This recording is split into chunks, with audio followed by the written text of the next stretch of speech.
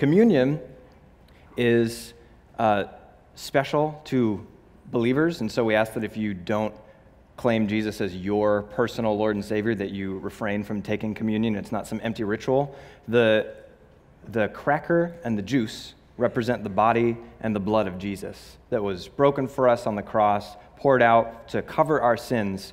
So the Bible teaches us that as often as we take the cracker and the juice, or the bread and the wine, we're proclaiming the death of Jesus until he comes, meaning we're saying we exist within the reality that was purchased at the cross, the reality of God's forgiveness of our sins, of his pleasure in us and his acceptance of us because we are in Christ, because he died for us. So every time we take communion, we're thinking about what Jesus has done for us, and that is at the center of our reality as Christians. So it's very special to us. It's a time of remembering what he's done and coming back to him.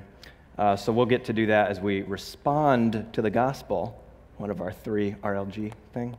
We'll be doing that after the message. So John 14, a little bit of context. Jesus is, this is Passover time. Jesus just spoke or broke the bread and passed around the wine, and he instituted communion here and spoke with the disciples and told them kind of what to expect. And this is the night that he's going to be betrayed. And it is this section of the Gospels and this section of human history, it's the darkest period in human history. The darkest point of his life, the darkest point of the life of the disciples, and the darkest point of human history. It's also going to be the point around which eternity pivots. This is the moment that we'll always look back on and praise God for, this whole scene. So Jesus tells the disciples, one of you guys is going to betray me. The rest of you guys are going to run away and leave me in my hour of need. And then when Peter says, that's not me, he says, Peter, you're not just going to leave me, you're going to deny me, not just once, but 3 times before the rooster crows tonight. It's going down. All of you guys will fail me. So he tells them that, and Jesus knows he's going to be on the receiving end of all of this. We're establishing context for what we're about to read here. Jesus is going to be betrayed, denied, and abandoned by his closest friends. Have you ever experienced that? Being betrayed, having someone gossip about you or hurt you, whether to your face or behind your back. Jesus is going to go to Gethsemane after this, a garden, and he's going to get on his knees, fall on his face before the Lord, and beg him to let the cup of God's wrath pass from him. The cup that is intended to fall on Jesus' innocent shoulders in our place, to pay the price for our sin. It's going to be the worst suffering that could ever exist. And it's going to fall on Jesus alone. And he goes to Gethsemane, and he gets on his knees, and he prays for the Lord to let this pass from him. Jesus doesn't deserve it. And what does God the Father say? Silence. Jesus doesn't hear anything. He says, nevertheless, not my will, but yours be done. 3 times he goes back there. And each time, by the way, he comes back and sees that his best friends, the 3 disciples he chose to go with him, are asleep. They can't even stay awake to be moral support in this. So Jesus, the Son of God, has experienced what we, from our finite perspective, would call unanswered prayer. He's had to change his plan around God's plan, God the Father's plan. This is the old. Have you ever experienced having what you consider to be an unanswered prayer, where God has a different plan? It will never compare with Jesus in Gethsemane. So he's going to go through that soon. He's going to be so distressed and so weighed down by everything that he's sweating drops of blood. Then he's going to be betrayed, he's going to be arrested, he's going to be thrown into the political world and be in this corrupt system. He's going to be falsely accused, he's going to be misrepresented, misunderstood. How much we hate being misrepresented and misunderstood. How often we justify misrepresenting other people in gossip and complaining about them. But Jesus is going to be at the center of this. And unlike every other person in human history, Jesus is the one person who doesn't actually deserve it. He never said anything, he never misspoke, he never said a wrong thing in his life, and he's going to be misrepresented, misunderstood, and ultimately accused for a crime he didn't commit. And he's going to be treated as a criminal, beaten, whipped, spat upon, stripped, mocked, humiliated. He's going to be led up to Golgotha, where he's going to be crucified. He's going to die a criminal's death, to be executed like a common criminal in an excruciating way, hands and feet nailed to the cross. it's not pretty. And he knows that he's going to experience all this, and worse than all of that combined, he's going to take God's wrath for all of humanity on himself and experience that separation like none of us will ever have to experience in Christ. So knowing all of this, the worst moments of human history, what does Jesus do? Does he gather the disciples around and say, look, you guys, you're going to fail me. Shame on you.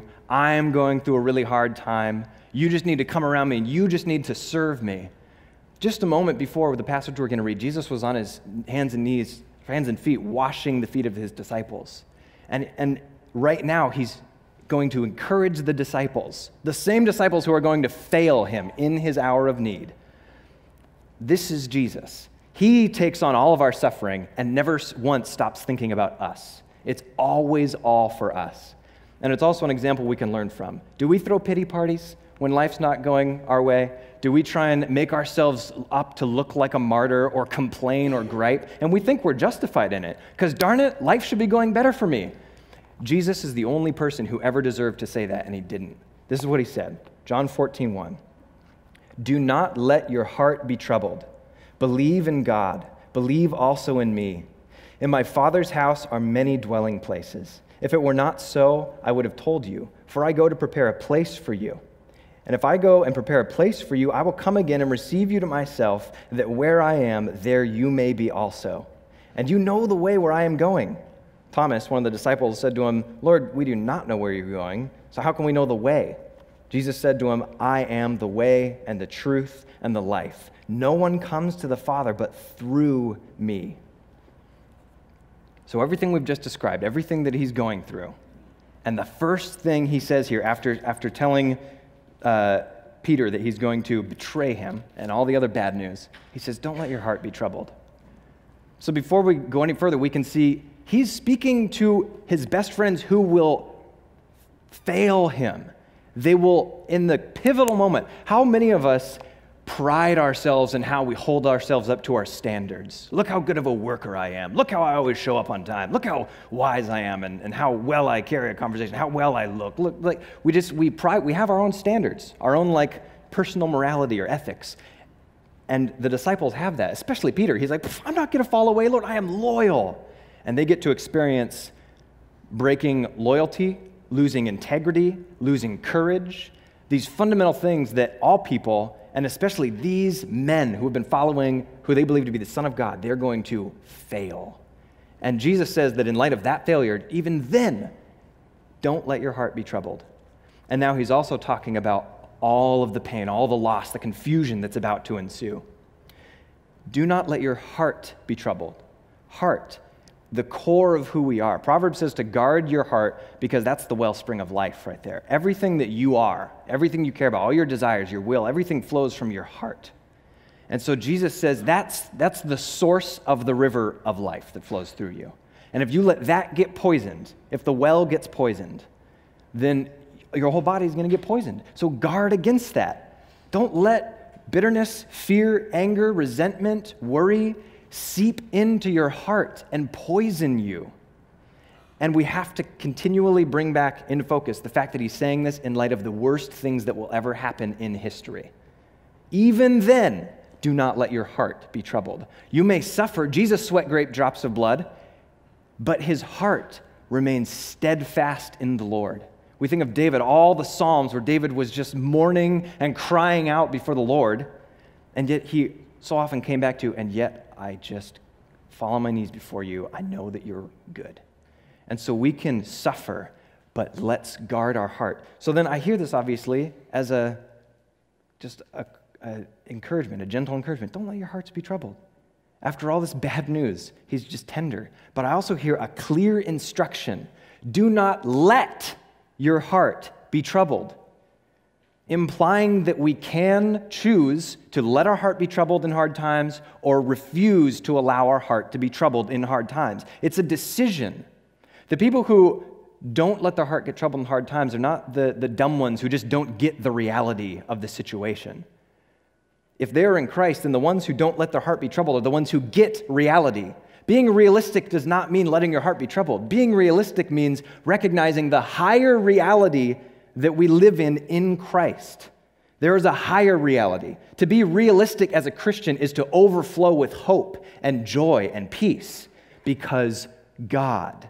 So we can choose to not let our heart be troubled. We think, well, at least this is how my mind works oftentimes. Imagine like an open flame that gets really close to a dry piece of wood, and that dry piece of wood is going to catch on fire. It's primed and ready. It's the perfect storm.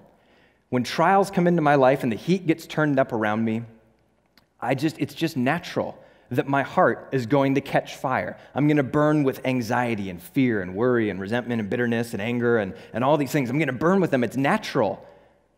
Yes, it's natural, which is what Jesus saved us out of. Jesus came to give us a new nature. So while it may be natural to catch fire when our lives are heating up around us, in Christ we have a second nature. And that doesn't mean that Jesus says you have to react perfectly the first time always. A second nature is something you develop over time. So we learn, we feel troubled, like Jesus' disciples do, and then we recognize that we're letting our hearts be troubled, and then we get to make the choice. And what do we base the choice on? The second part of this verse. Do not let your heart be troubled. Believe in God. Believe also in me. Belief becomes the alternative to letting our hearts be troubled. It becomes our weapons and the wall that we place around us. We guard against fear, worry, anxiety, all that by believing in God. Nothing else in the world will be sufficient to keep ourselves truly from becoming troubled in our hearts. So, belief. This is our tool. What does it mean to believe? Like, just don't let your heart be troubled, just believe. Believe in God. Belief is this kind of vague, abstract kind of term. And I'm pretty much going to stay abstract, but I'll try and relate it to our human, like our kind of relational side, our social side. Belief in God, in a general way, is believing that He is everything He says He is. He does everything that He says that He has done, will do, and is doing. You're believing in everything that has ever been said by God about Himself. Everything.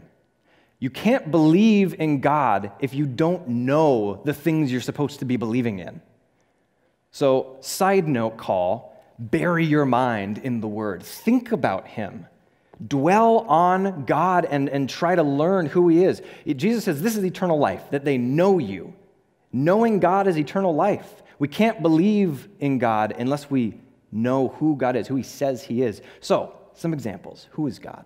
Deliverer, protector, provider, father, friend, counselor, teacher, instructor, guide, our strong tower, our defense, our shepherd, who leads us through the valley of the shadow of death so that we will fear no evil. God the Father sent the Son down to earth to live and die for us. And Paul says, if God sent His only begotten Son to die for our sins, to bring us back with Him, how will He not willingly give us all things? What's more important than Jesus? And God gave us Him.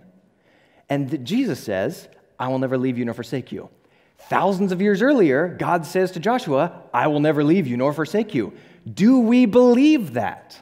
When we go through trials, are we letting our heart get troubled because we are forgetting our reality as Christians, or are we holding on to, believing in God and in Jesus, and finding courage to close off our hearts against that poison? It's not going to be perfect, but this is the general structure. Guard your heart. So Jesus gets even more specific now. Verse 2, specific in His encouragement. He says, in my Father's house are many dwelling places. If it were not so, I would have told you, for I go to prepare a place for you. If I go and prepare a place for you, I will come again and receive you to myself, that where I am, there you may be also. Here, one more time. In my Father's house are many dwelling places. If it were not so, I would have told you, for I go to prepare a place for you. If I go and prepare a place for you, I will come again and receive you to myself, that where I am, there you may be also. There's a lot here. So, Jesus is about to get crucified. He says, I'm going home. Jesus' death is not a loss. It's a homecoming for Him. He says, I'm going through the trial. I'm going through the suffering, I'm going through death, and I'm coming out on the other side, and where am I going to be when I come out on the other side? I'm going to be home. Then, when I'm over there, I might kick back and relax for a minute, but probably not because I love you guys so darn much. I'm just going to set to work getting the place ready for you. Individually, he's preparing places for us in heaven. If God created the physical world, just in case anyone has these ridiculous notions of heaven, if God created the physical world and everything we see and touch and feel and smell and hear, who thinks that heaven is going to be some abstract, vague, naked babies floating around in the clouds thing? If God gave us the desire to have a home and to belong and to cultivate the ground and all this stuff, do you really think that the better place is going to be less concrete than this fallen and broken world? We have a very real home that we are all returning to. It will be a glorious homecoming. We will experience the belonging, the welcomeness, the acceptance like we have never experienced it before. And Jesus is preparing that place for us. So Jesus goes ahead of every single trial you will ever go through in your life, comes out on the other side, okay, makes the place ready, and then he will come back and walk with us through the trial. He's like, what have we to fear? Jesus says elsewhere, don't you guys worry that I'm leaving. I won't leave you as orphans. I will send the Holy Spirit, the helpmate. The Spirit of Jesus is what he's called in Acts, and he will walk with us through the trial. Lo and behold, Jesus did exactly as he said. He died. He traveled through the worst pain that any human being can ever experience, got to heaven, prepared our place, so we have a place to look forward to, traveled back through the Holy Spirit, and he is now not just outside some external force like paving the way and parting the sea distantly, but he is inside us, bearing us up. He's called the God of all comfort, who comforts us in all affliction. He is inside each and every one of you, inside us, helping us. He will never leave you nor forsake you. So, Jesus comes back. But he says he has a home for us. The presence of God is the only home that we have. We're not home yet. We're not home yet. In Screwtape Letters, there's this one C.S. Lewis writes, there's this demon writing to another demon, teaching him how to, mentoring him to help tempt this guy, basically. And he says, we often wish long life on our victims, because basically, the more roots the person puts down on the world, the more roots the world puts back up in the person. And this can happen at any age. What happens when we start to see this fallen world like our home? What is a home? A home is where you can let your hair down. It's the comfortable place. It's the safe place, the restful place, where you can just be yourself, where you can relax, be refreshed, be built up. And if this world is our home, this is a horrible home. So what do you do when the home is horrible? What do you do when the HOA isn't getting on the people because they painted their house a horrible color of green and the dog is barking on into the night and there's trash in the yard? You complain. Because, darn it, I want to have a nice place here on earth. I want to be comfortable and safe and enjoy myself. Enjoying good things is an act of worship. It is. This whole passage is pretty intense, but enjoying good things is an act of worship. But when enjoying good things becomes our God, we've missed the boat. When comfort and safety and making this place into a little Eden becomes our priority, we've missed the boat. When we enjoy it in its proper place, to the glory of God, it's worship. So don't just draw these hard, fast rules, but guard against making the enjoyment of good your God. We're not home yet. In Hebrews 11, Hebrews says that, we call Hebrews 11 the Hall of Faith. It's like dozens of people who were recording all of these incredible acts that they do on earth by faith, with God's help. And it's recording the amazing ways in which they have suffered, the incredible persecutions and pain and anguish that they underwent, also by faith. And it says that these all died not having received the promise. And that's what happens in life. We don't receive the full fulfillment of the promise in this life. You cannot receive the full promise without dying. The new covenant in Jesus' blood, a new covenant cannot be enacted without a death. The death comes before the fulfillment in Christ and in us and in the world. So there's this phrase, you're so heavenly minded, you're no earthly good. And really, if you really get a clear picture of where you're going, you will be the most effective you can ever possibly be on this side of eternity. The reason Jesus was able to go to the cross and save every single one of us, Hebrews 12:2, it says that Jesus, for the joy that was set before him, endured the cross, despising the shame, and is now seated at the right hand of God in glory. Despising the shame, discounting it. It's nothing compared to the joy set before him. Paul says, I don't consider the sufferings that I go through in this life anything compared to the eternal weight of glory that is prepared for me when I reach heaven. So Jesus, because he was looking to where he was going, that's why he was so effective here. As soon as we lose sight of that, our hearts become troubled and we become useless. We start to grumble and complain like the Israelites in the wilderness, forgetting that we're not home yet. We're supposed to be like soldiers, Paul writes in 2 Timothy, soldiers on active duty, athletes competing for the prize. When you live in a land of peace, like this place, your main concerns are like consumerism, basically. How you want to just enjoy yourself. And it's natural. When you live in a war zone, a war-torn state, totally different. Your priorities completely change. We live in a war-torn world. Ephesians 6, the world is the battle zone. The world is the battlefield from Satan and his demons and God and his angels, and we are caught in the middle of it, and we have the armor of God and the sword of the Spirit, and we are commanded to stand firm and fight, to hold up the shield of faith.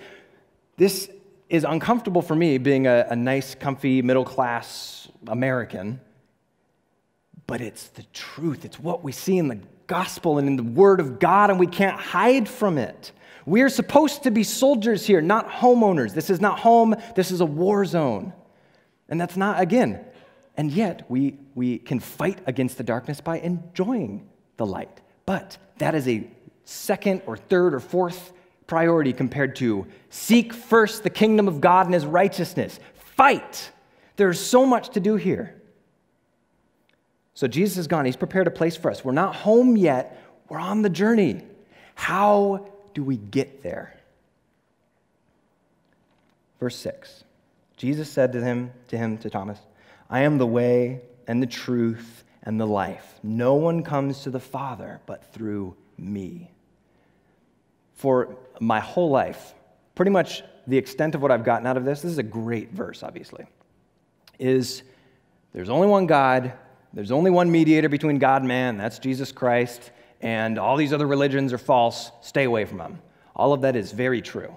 But it only recently occurred to me that there is more here. We get to the Father through Jesus. What does it mean to go through Jesus? Jesus in each of the Gospels, and we read it in Matthew fairly recently, he says, if anyone wishes to become my disciple, let him deny himself, pick up his cross, and follow me. So first of all, what does believing in Jesus mean? Don't let your hearts be troubled. Believe in God. Believe also in me. What does believing in Jesus mean? You follow Jesus. What does following him look like? Walking around behind him with my hands shoved in my pockets while he carries the cross? Didn't he say that he would share our yoke? We are each supposed to carry our cross. And why are we carrying our cross? Because it's going to it's going to bulk me up, make me look good, or it'll make me look holy or look like a martyr, because it's about me carrying the cross, obviously. Maybe it's going to make us look like criminals to the world. Maybe it's going to make us look wrong and bad and evil. But none of that even matters. We're carrying our cross because of where we're carrying it to. This is not, to make a sort of bad pun, this is not CrossFit. This is crucifixion. This is the real deal. We climb Golgotha with Jesus, we follow him, and what happens when we get to the top? Do we just throw our cross aside and be like, whew, that was crazy. I'm just going to towel off, get some Gatorade, snap a picture, a selfie, and post it on Facebook and be like, I just finished my first 5K crosswalk. I'm really proud. This was an achievement for me. And everyone's clapping me on the back like, yeah, you go, man. And when you do the 5Ks and the marathons, which are great in and of themselves, but you're going through streets lined with people, yeah, you're so great. I could never do that. You're amazing. Yeah. And Hebrews says that we're surrounded by a great cloud of witnesses cheering us on. Sure, that's there, but we can't see that, can we? What we see is the world around us. And what was the victory tunnel for Jesus? It was the exact opposite. It was the people that he loved and that he came to save, and some who even welcomed him into the city, reviling him, shouting at him, spitting on him, hating him, abusing him. He went through the exact opposite of what we are used to going through as nicely individuated, hardworking citizens. He was treated as a criminal the whole way up, and then when he got there, he died. He was murdered, executed as a criminal on the cross. We don't just go the journey and then kind of, okay, throw off the cross. That was cool. I already believe in Jesus, so I'm good. Believing in Jesus means following Jesus. Following Jesus means following him, picking up your cross and following. Picking up your cross and following Jesus means following him to the top of the hill, and that means laying down on your cross and letting the nails be driven into your hands and feet and being crucified with Christ. Now, this is not a works theology.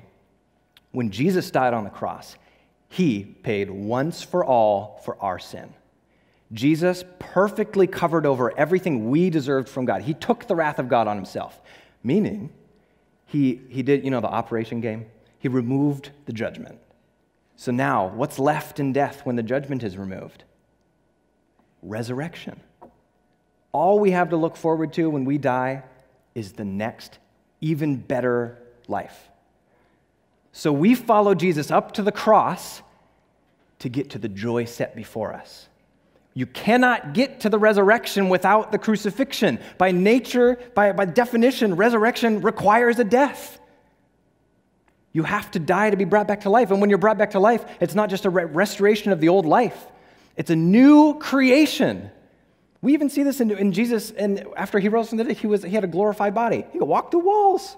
This is literal. This is not metaphorical. We have an even better life on the other side of our death. And I'm not just talking about the once-for-all physical death, you die, you move on. I'm talking about, Jesus says, pick up your cross every day. We die with Christ, and when we die with Christ, that one time our sin is removed. The judgment is removed off of us. Then we're given a new nature, and what is the rest of our life spent doing? Learning to walk according to that new nature. Developing a second nature in total freedom. And how do we do that? By dying. Why? Because our old nature is still here. We have to kill it every day. Our pride, our self-concern, our lust and greed and anger and hunger for comfort, our appetites that we just let run rampant, everything in us needs to die every day. We need to keep following Jesus. Jesus says, if you lose your life, if you try and save your life, you're going to lose it. If you lose your life for my sake, you will find it. When a death occurs, you lose what you had. Death in a family, death of a friend, death of a pet, death of a career, death of a plan, a dream, a project, of a relationship, anything. You lose what you had. What comes on the other side? The ultimate mystery, the ultimate unknown is when we physically die. And what really, experientially, we have no idea what comes on the other side. When a part of my life dies, that's the time when I've lost it. I haven't lost a part of my life until it dies, because as long as it's alive, I could call it back. I could interact with it. But once it's dead, there's no life in it. That's how you lose something. So the way to lose your life for Jesus' sake is to die to those things in you and to reckon yourself, to consider yourself dead to those things. And what comes on the other side of that death? New life. New life. Do not let your heart be troubled. Believe in God. Believe also in me. Believe that I have gone to the other side and that there is resurrection on the other side. This is part of how we do not let our hearts be troubled, is believing that the resurrection comes after the crucifixion. Not a minute sooner, but it's there. It's always there. This is a kingdom law. Outside of the kingdom of God, this is not true. Naturally speaking, you die, that's it. But in the kingdom of God, it's a new law of nature. Death means greater life. Let's flip real quick to John 16. And before we read this, a note, totally random side note for probably where your minds are tracking, but a note for anyone who struggles with suicide or self-harm, because this is very important. Satan will gladly use Scripture and use that to convince you to sin. And all of this talk about death and death as our tool to get more life, if Satan tries to use this to convince you that death is the way to God, rebuke him in Jesus' name and live. Because Jesus doesn't say the way to God is through death. He says the way to God is through Jesus. And we go through the death of Jesus. And we only experience a death that leads to life when our death is in Jesus, following Jesus. By that same logic, if I were to say, oh, death, yes, death will release me, so I will cut myself and I will take my own life, that's like me saying, oh, okay, so in order to experience a better marriage, I need to get divorced from Andy. In order to experience fatherhood, I need to send my children away. In order to experience a career, I need to kill my career. I need to burn my house down. That's absurd. Death itself is nothing. Jesus redeems death, and only in Jesus will death lead to life. So if you got any of those stupid lies, just swat them away, because Satan's a loser, and that's not true. All right, John 16:20. Jesus is still talking about his crucifixion. We're getting close to be done. Truly, truly, I say to you that you will weep and lament, but the world will rejoice. You will grieve, but your grief will be turned into joy. Whenever a woman is in labor, she has pain, because her hour has come. But when she gives birth to the child, she no longer remembers the anguish because of the joy that a child has been born into the world. Therefore, you two have grief now, but I will see you again, and your heart will rejoice, and no one will take your joy away from you. There's a huge truth in here, and it goes all the way back to Genesis, to the fall. When we sinned against God, decided that we were going to be our own masters, we were going to call the shots, we became cursed. We brought it on ourselves. One part of the curse was that the woman in labor would experience, her pain in childbirth would be multiplied, excessive pain. That moment, at the beginning of the fall, that moment was prophetically looking forward to Jesus Christ, who suffered the most excruciating pain anyone will suffer, anguish on every level, in order to bring new life into the world. Every single time someone goes through this process, the process of labor, and experiences the curse, that is a merest glimpse of what Jesus experienced to give us new life.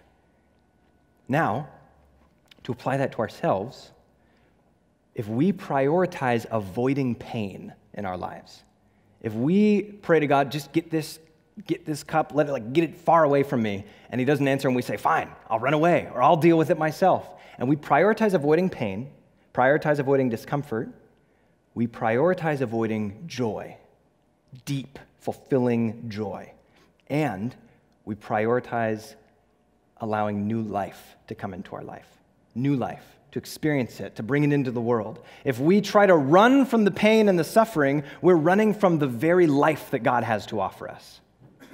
So again, this is not some masochistic, I just need to seek out suffering because that's the way. Jesus didn't seek out the crucifixion. He did all things in God's timing. He accepted it when it came. And he did not let his heart be troubled because he believed in God. He believed that on the other side of the resurrection, on the other side of the crucifixion was the resurrection. On the other side of the birth pangs was new life for all of humanity. The joy set before him was better. And Jesus even says here that when she gives birth to the child, she no longer remembers the anguish because of the joy that a child has been brought into the world. He says that when one sinner repents, there's great rejoicing in heaven.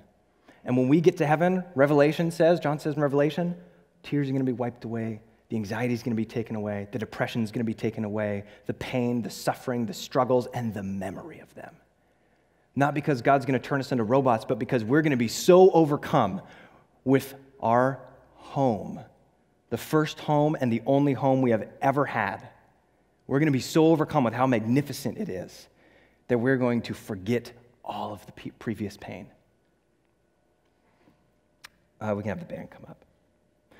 So, I just want to read one more verse real quick. I'm not going to talk on it. But Jesus is in the midst of the worst hours in human history. He's going to experience everything.